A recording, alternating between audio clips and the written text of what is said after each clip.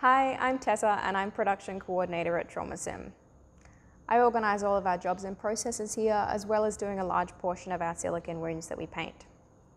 In this video today, I'll be showing you how to set up and operate our Lifecast arm hemorrhage control simulator. When you buy this unit, it comes complete with the following. First, we have the Lifecast arm itself with two 6mm straight adapters that connect the plumbing to the arm. There are two 1 metre lengths of 6mm PVC tubing and your 5-litre pressure pump, which we use to hold the blood mixture. To connect the PVC tubing to the pump, we have either a 6 to 8mm straight adapter or a double adapter. This allows you to operate the two wounds together or separately. The blood mixture for this item is just water and red food colouring, so you'll receive a bottle of food dye. This here is the arm bracket, which allows the user to clamp or bolt the unit to the table and is an optional purchase. If you do purchase the bracket, you'll receive 2 G-clamps to attach your bracket to the table. We have here some TraumaSim wound packing gauze, and lastly, all of the elements are sent out in a convenient carry bag.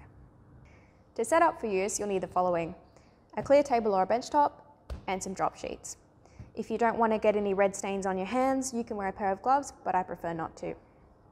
If you have your workspace set up now, you're good to go. Let's get started. Start by clearing your table or your bench top and make sure all of the areas that you don't want to get wet are covered in a drop sheet. Often working outside is better than working indoors. Take your Lifecast arm and place it on the corner of the table that you would like to use. There are 2 usable positions available, which we call position A and position B. The 2 options are there in case a user only has access to one corner of a bench top. This allows the user to rotate the arm in the bracket to fit the corner of the bench that they intend to use. This is what each position looks like. Today, I'll be using the arm in position B. With your arm in place on the table, attach the 2 G-clamps to connect it to the bench. Now that the arm is in place, put all of your red food dye into the 5-litre pump, which you've pre-filled with water. Connect the plumbing to the pump using the 6 to 8mm straight adapter. Next, connect the 6mm tubing to the arm using the 6mm straight adapter. To prepare your pump to push out the blood, you'll need to fill it with air. I like to use my pump on the floor, but for the purposes of this video, I'll leave it on the table so you can see. With 5 litres of water in the pump, 1 pump will be enough to get the right amount of pressure that you need. I'm going to use the wound on the upper arm first. I'm now turning the tap 90 degrees to allow the blood to flow through the plumbing. Once the wound has started to bleed, you can apply your wound packing gauze and press it into the laceration to slow the bleed. Because this is gauze and coloured water, the gauze will soak through and the wound will continue to bleed. Real blood would begin to clot, and while this fake blood won't, our simulation gives the user a good practice at wound packing. To stop the bleeding, turn the tap on the pump back 90 degrees. I'm switching over the plumbing now so the pump bottle is feeding to the other wound. To take the plumbing apart, push down on the red ring and pull the connector away from the PVC tube.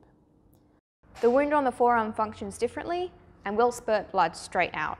You'll need a tourniquet to stop the bleeding, and that's not a product that we distribute at TraumaSim. The arm functions with a rat or a cat tourniquet, and today I'll be using a cat tourniquet. I'll turn the tap on and the arm will start to bleed. Once the arm is bleeding, take your tourniquet and apply it to the arm. Tighten the tourniquet until the bleeding stops.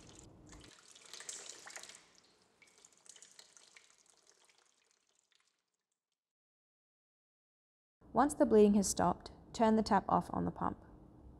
To release the pressure on the pump, lift the red valve upwards and you'll hear the air escaping.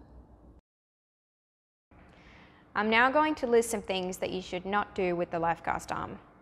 The only kind of blood that should go into the arm and the pump is water with food colouring in it. Anything thicker can dry and clog up the holes. You should never put your full body weight onto the arm. Don't push too hard down to the arm or you might break the inner core.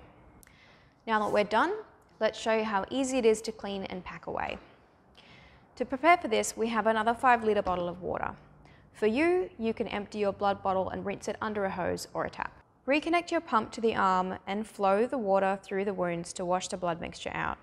The rest is simple. Wash off anything red with water and you're good to go. The red dye will stain your skin for about a day, but otherwise is water soluble. Again, once you're finished with your pump, lift the valve to release the air. Wipe down all of your elements or leave them to dry in the sun, and you're ready to pack it all away into your carry bag. If you'd like more information or to book an online demonstration, please visit our website.